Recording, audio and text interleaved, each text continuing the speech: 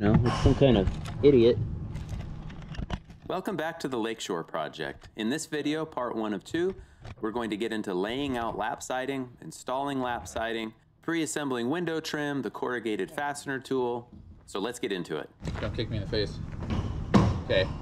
Want me to count it down or you? Yeah, you do the countdown this time. 3, 2, 1.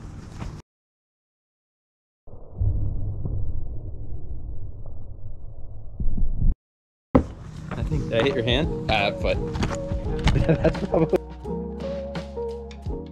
We typically side 3 sides of our house with 8-inch LP SmartSide lap siding at a 6-inch reveal. So what I always do is I hook the bottom of my sheeting about even with the mudsill, and I mark 6 inches.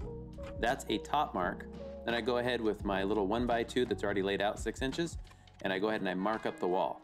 What this automatically does is it burns 2 inches of siding down over the mudsill. So that joint is covered by 2 inches of siding. Then about eye level, I go ahead and I level a mark over, I write a CP for control point, and I tack a nail right through the house. This is now going to determine the coursing around the entire house, or at least everywhere that we put on the lap siding.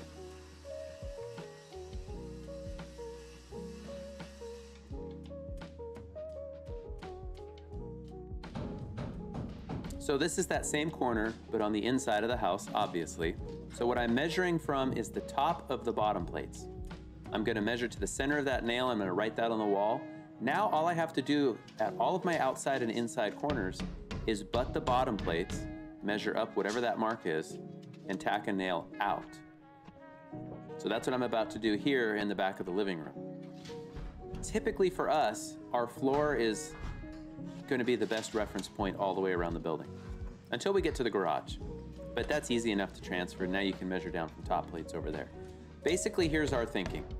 We do our own concrete work and we use the laser to establish grade. We know our concrete is flat because when we anchor down our mudsill, we're going to eyeball all of that. Every time we pull out a laser, we're within 1/8 of an inch all the way around. That is more than good enough in my book for siding. We never install siding with a laser unless for some reason we got pulled off the job and we have to come back later and the house is already drywalled. So I tack out 1 nail and then I just level to the corner with my 4 or 6 foot level. Now I just use my little story pole. By the way, even though 6-inch spacing is probably the easiest thing on earth to do on a tape, because you measure 1 foot and then the 6 and then 2 foot and then the 6. Like, in other words, there's no math, there's no memorizing. I find for me personally that a 1x2 that's already been laid out is just faster because there's just no thinking. You just go and you mark them. So what I'm doing in this case is I'm going around the entire building. I'm tacking those nails from the inside out.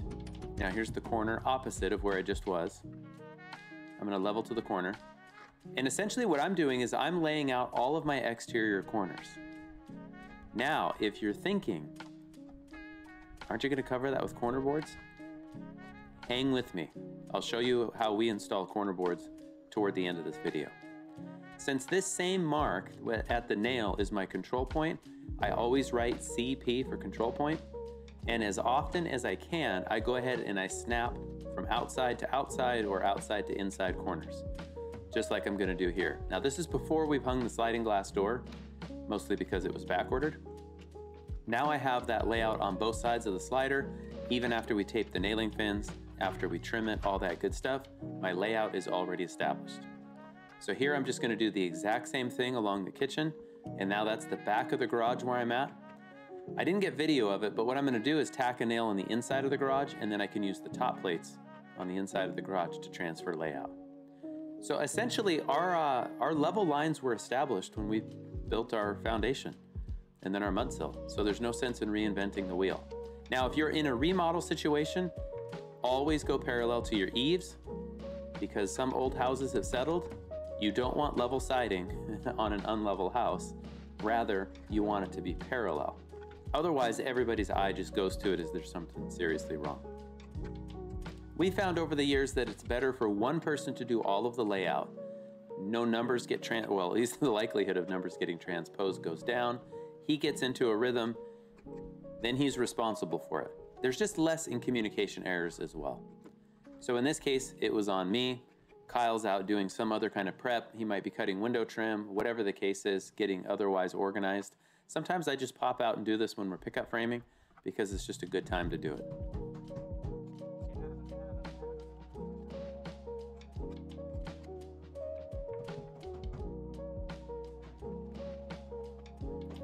So here's that control line or control point snapped all the way across.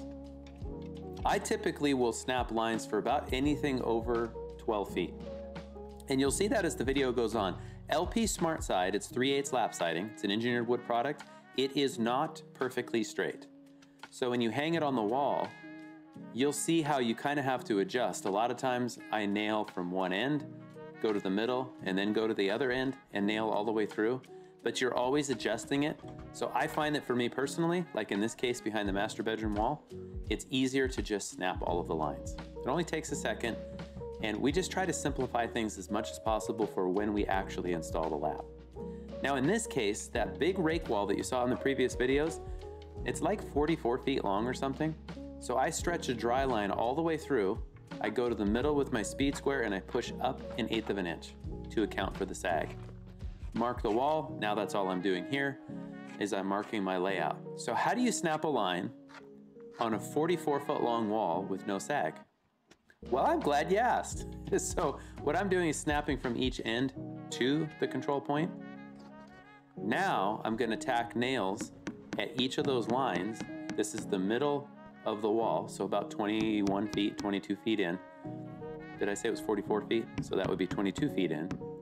I tack nails along a stud because I'm not going to pull these nails. I'm going to drive them flush. If I pull the nails, then technically I should really patch that hole. I don't really want to patch that hole.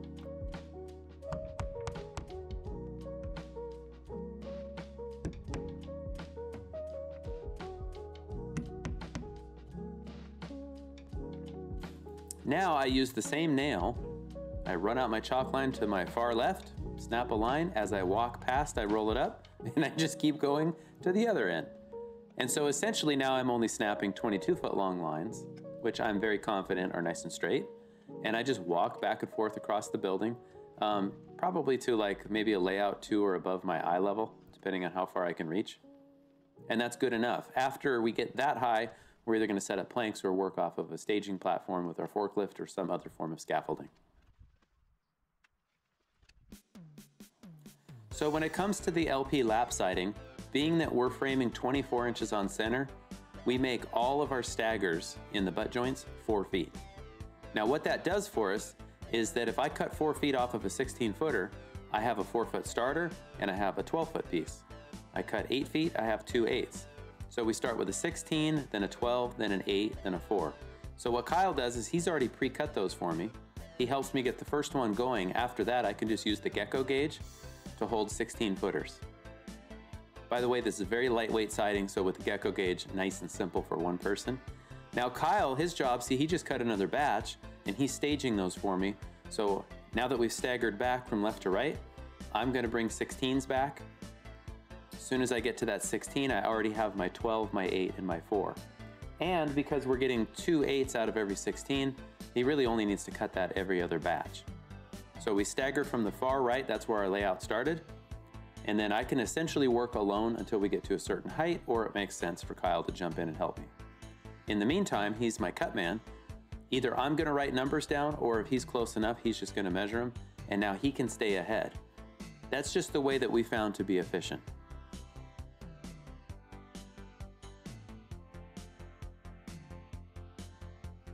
I'll put a link in the description for these gecko gauges, siding gauges. We don't use them as gauges. We use them as basically a second pair of hands. 16-footers you could technically hang by yourself, but because we're trying to eyeball that 3/8 of an inch gap, 3/16 inch gap. LP warranty requires a 3/16 gap.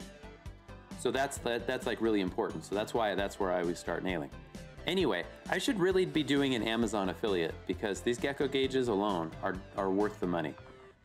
I really should start Amazon affiliate links, but anyway, go check the description. I highly recommend these if you're putting on lap siding. You can buy them in 5/16 thickness for Hardy, or in this case 3/8 for LP.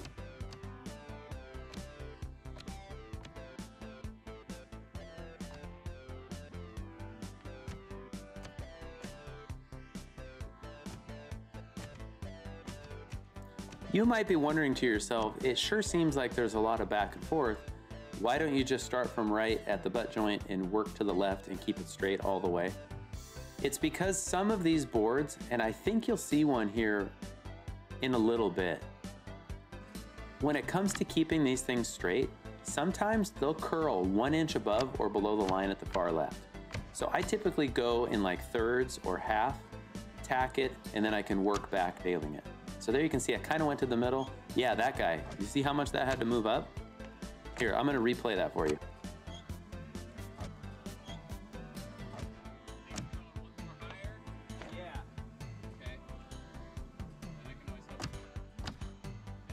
As I nail, of course, this is one of the huge advantages in Zip System. Because the house wrap doesn't cover my studs, I know that wherever I have tape as a butt joint, and I can see all of my framing. Remember, way back in an earlier video, we're nailing our king studs and we're nailing our trimmers because those are the boundary elements on our shear walls, but also on rake walls, we nail the king and the trimmer all the way up from bottom plate to top plate. So now as I'm going through a nailing, I can just aim for where our shear nails are.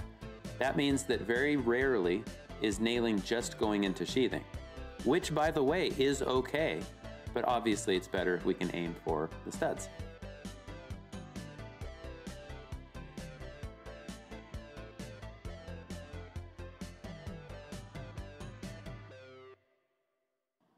So there again, I nail in the end. I go over like 6 feet, 8 feet, whatever it was, tack it. Since I'm already there, I can just nail to my right. Now I go to the other end, push it up to the line or down as the case might be, and then finish it off. And as I finish it off, I grab that gecko gauge on my way, go ahead and set it up for the next board, which I know is about 4 feet shorter. I mean, there have been times where I went 3 feet and then the end of my board missed. So you learn to go like 5 feet. And then, see, it's not a gauge. You could use it that way, but it's just a helping hand. My job as the installer is to keep it straight. Make sure it's fastened correctly, meets the manufacturer's guidelines, etc. One thing I don't have footage of is that all of these 3/16 butt joints, they get caulking. That is the LP warranty.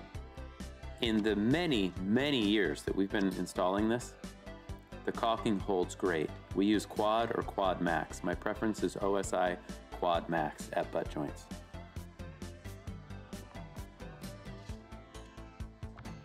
By the way, here's a trivia question for you. Why do we caulk butt joints? In this case, it's a 3/16 gap.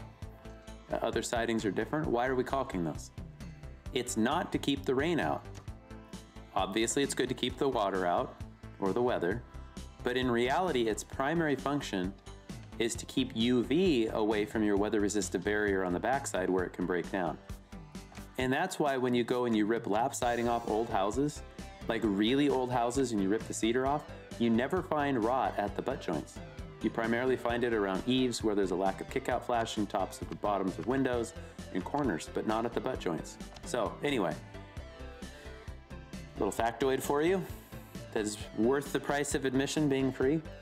Obviously though, we want to use a high quality sealant. You'll see in a future video on another project, we've since replaced this detail. We no longer use caulking, but we use pan flashing like we used to use with fiber cement, but we don't caulk anymore. And we butt our lap siding just a little bit tighter. And basically those joints disappear. All you have to do in that case is an extra layer of paint on the factory primed butt ends. Anyway, huge digression.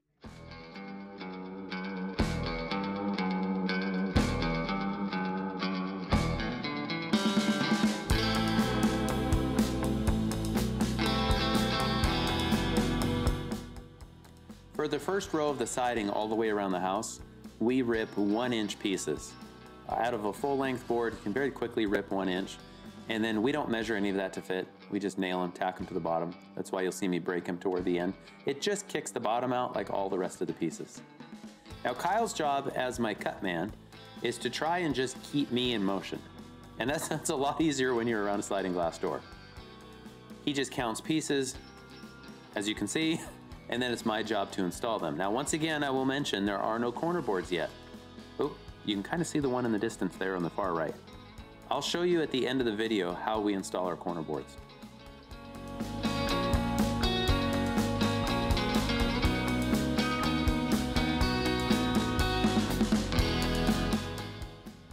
Again, I should have links to this stuff. In this video is like a huge plug for Little Giant ladders.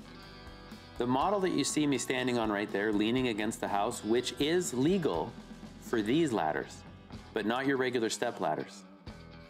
I reviewed this model way back in like summer of 2019 for the Journal of Light Construction. Its sense was stolen. I promptly went to Lowe's and bought 2 more.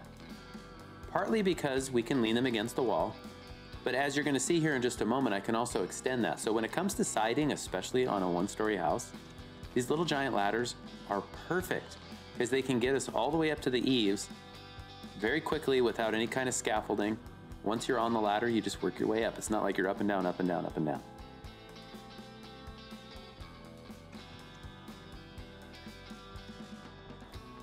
Something worth noting too is that even though it's Kyle's job to keep me in siding, it's also my job to keep him in numbers. So I can give him numbers for around that hose bib block.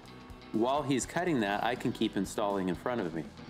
Obviously, there's room for improvement, and thank you for all the commentators who have to keep telling me that you guys must be on the payroll instead of piecework. Well, as I mentioned earlier, this is a spec home that we're building. We work for Pioneer Builders, and we do the foundations, the framing, the siding. We do other people's jobs. So yeah, we are on the payroll. We are not specialized siders. So we're not gonna be as fast as some of you who specialize in it. But we have to do everything. So, is there room for improvement? Yes.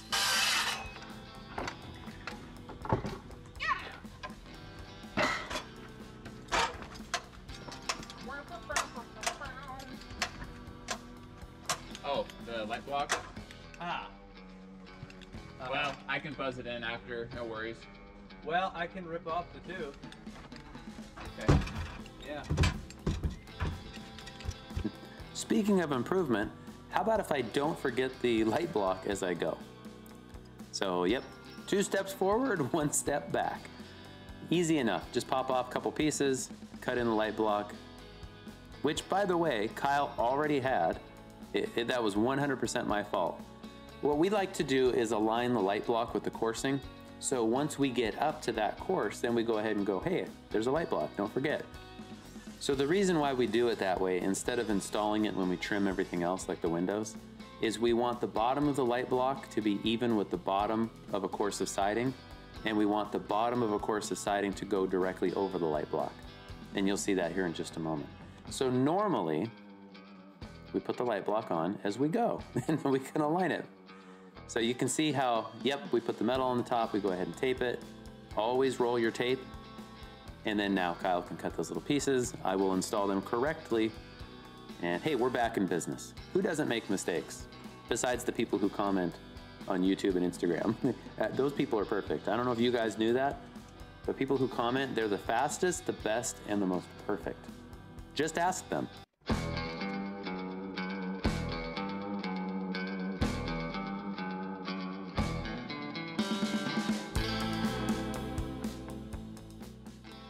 We always snap a line for that piece that goes above the window or the door, or in this case, sliding glass door, because as you cut up and around the window, the siding itself can get a little swirly. So if we have a straight snap line, then we can just adjust it and nail it as we go so it's nice and straight.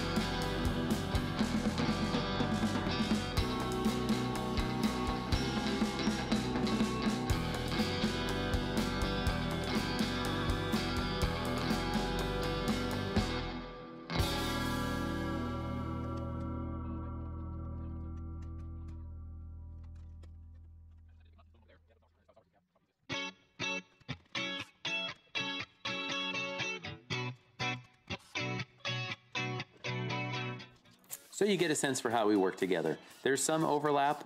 Each tries to anticipate the other. I don't want Kyle to have to stand there waiting for me to give numbers. He doesn't want me to have to stand there waiting for him to cut me boards. So whatever it takes to kind of keep that in perpetual motion, then that's what it takes. You might be wondering too, what siding guns are we using? We're using the Makita high pressure siding guns. Now, my preferred framing gun, of course, is the Max high pressure, and we've been running Max high pressure since 2008. But I reviewed the little Makita high pressure siding gun for JLC a few years back. So the gun we had for review, we just loved. The thing weighs like 3 or 4 pounds, so we just bought another one. A friend of ours who's a welder made us some custom aluminum hooks so that they can hook left or right. I prefer to use a gun left-handed, Kyle prefers to use it right-handed. Doesn't matter, because the hook goes both ways.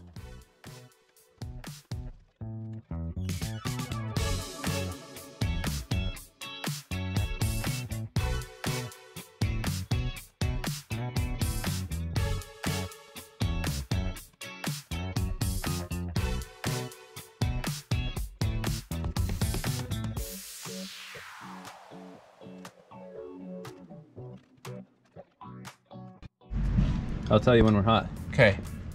We're hot. I like being hot. Oh.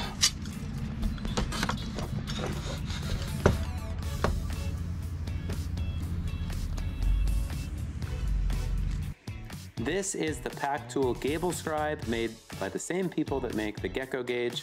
It's actually for fiber cement siding to use with shears, but we bought one years and years ago because it's super quick to get your angles. And with the extra long arm, it works great doing shingles too, wood sidewall shingles.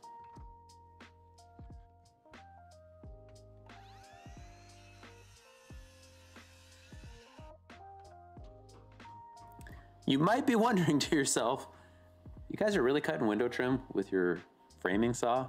Yep. There is no advantage to me of pulling out a miter saw for 99% of the work that we do. It's all square cut.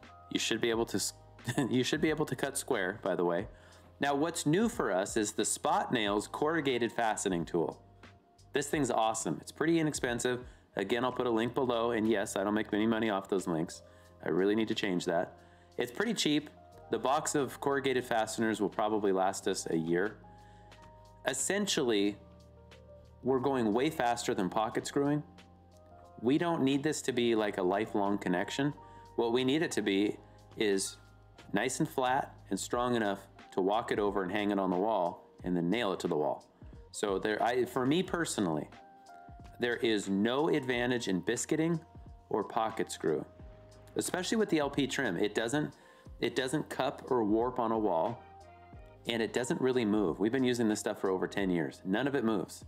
And we regularly go back to those homes, by the way, because our families live in some of those homes. So as you can see, it's a 6050 window. I made it around front, carried it around the back, and I go ahead and nail it off.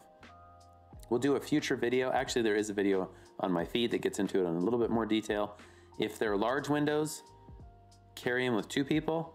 I know a couple guys that, well, me, tried to carry it by myself and the whole thing crumbled because I tripped over something.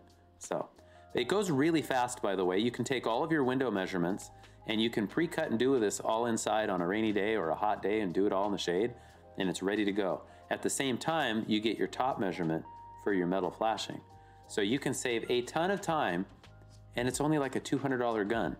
So this is one of those rare times where you save a lot of time for very little upfront cost.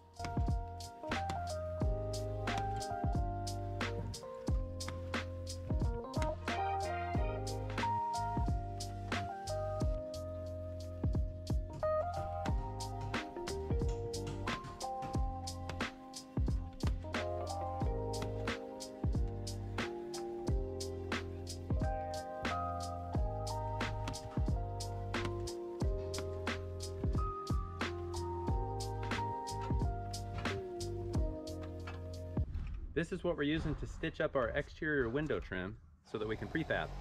It's the Spot Nails X-Ray 1 Charlie 1016, and it shoots corrugated fasteners. Here's what those look like.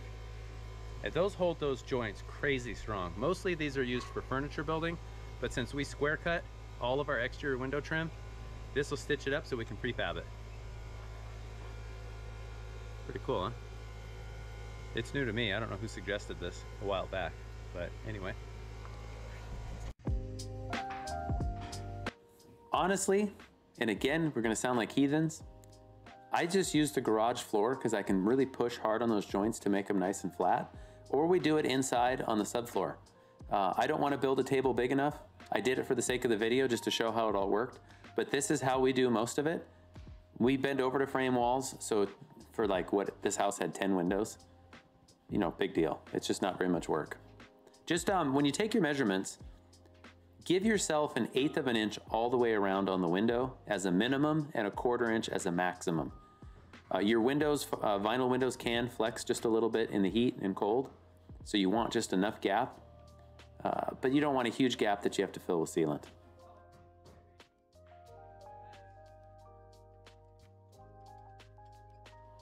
So the first time I built this window, I tripped and I just demolished the whole thing.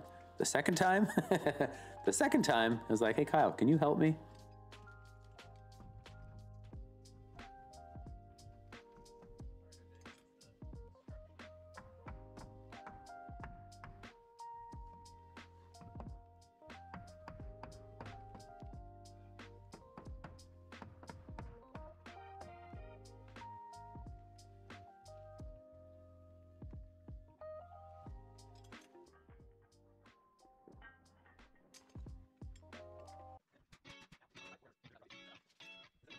So naturally, this being the first time that we had ever prefabbed our windows with a corrugated fastener gun, we thought, well, hey, instead of just one window, can we pre-install for 4 windows and do the entire living room set of windows at one time? You tell me.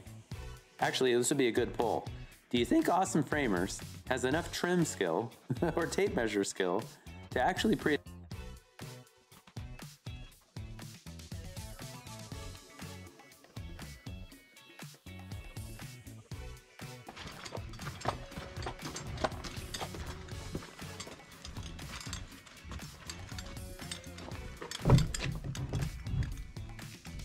Can I go your way? Oh. Yeah, I can go your way. I think it's just a matter of, I can get on the ladder, or I can hold it, you can get on that ladder. Just don't lean it against the... Okay, you got it. I got it!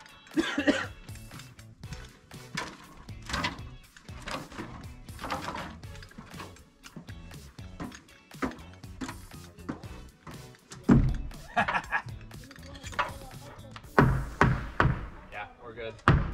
Okay, so maybe, So how are you on the bottom? well, I think that's where all of our gapping is. What I'm wondering is, if I go like this, Yeah.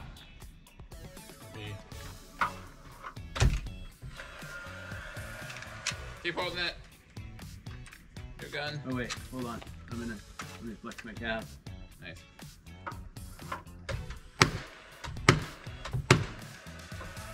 All right, so I have a 1/4 gap here. Okay, How are you? similar. Okay. I think it is what it is. We just go with quad. Okay. I I can, yeah. Cool. Okay. I think we're good. Yeah. I think I could probably. Yeah.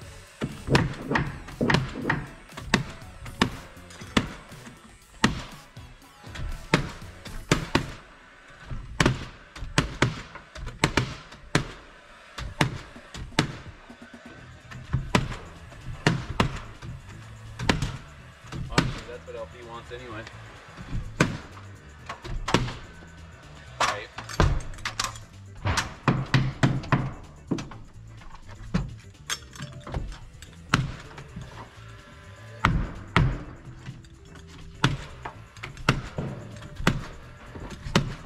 I can get the rest of it off the platform.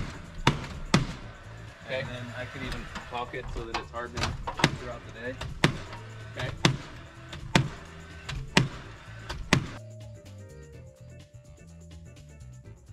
And I almost forgot. Here is how we install our corner boards. We nail them together and they go on over the siding. That is a warranty detail from LP, by the way. Here in the Pacific Northwest, we've been doing this for decades with very good success. So we nail them on over the top, that protects the ends. It means less maintenance for a homeowner. Now, some of you might be thinking, what about wind-driven rain that gets in there? Well, there's air behind the corner and behind the siding. So we really have greater drying potential, which is what we want. So we've gone into old buildings to replace the siding. We pull off corners like this. You can see the carpenter's notes from decades ago. So anyway, that's the detail we like to use.